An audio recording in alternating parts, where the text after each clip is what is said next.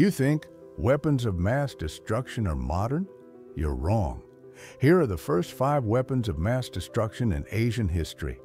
Number 5. The Hwacha, Korea. The Rain of Fire. A cart that could launch 200 rocket-powered arrows at once. It wasn't about accuracy, it was about erasure. A few of these could turn an entire battalion into a pincushion in seconds. Number 4. The Thunder Crash Bomb, China. The grandfather of the frag grenade. A cast iron shell filled with gunpowder and shrapnel. When it hit, it didn't just burn, it detonated. It could blow men and horses to pieces, shattering the morale of any army that faced it. Number 3. Greek Fire, West Asia. The napalm of antiquity. A secret liquid sprayed from siphons.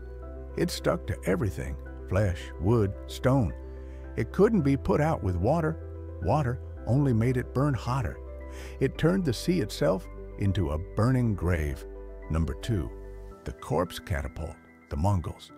The first biological weapon.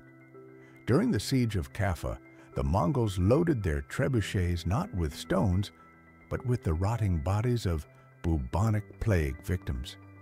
They launched the Black Death over the walls, triggering a pandemic that would kill half of Europe. Number 1. The Yellow River Flood, China, 1938.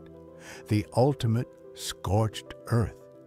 To stop the Japanese invasion, the Nationalist Army blew the dikes of the Yellow River. It wasn't a weapon of steel, but of water. It stopped the Japanese, but it drowned an estimated 800,000 civilians. A weapon so powerful, it didn't distinguish between the enemy and its own people. Subscribe to Asia Times Discovered and listen to our sleep content. You could check it out.